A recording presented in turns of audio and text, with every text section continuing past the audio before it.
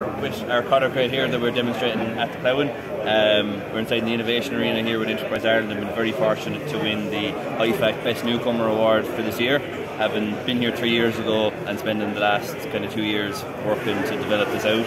We're now finally here with something that we have on the market and that we're selling to sheep farmers to make their lives easier. So how this works is we have our lamb here coming up the ramp. There we have here. They walk away on here and all we do is we push the frame in.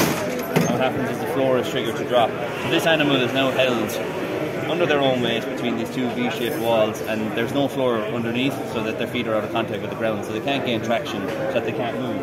So there'll be access to the head then, so it means that you can have a dose holder here with a range of different things that you might be doing. So we might be vaccinating, we might be worming or giving vitamins and minerals. We can also capture weighing information and we can read tags and everything, so if you're doing performance recording, you can get all that information while doing a number of other jobs. And then just to let off the sheep, we just pull back this bar, which is going to pull the frame back. Our sheep is going to fall down, back down to ground level, and then they can go one of three different ways where you can be drafting. And then to get ready for the next animal, we just hit the little pedal here and that puts the floors back up into position for the next animal. So it's completely manual. There is no power requirements, there's no pneumatics, there's no air, so it's very, very simple to set up.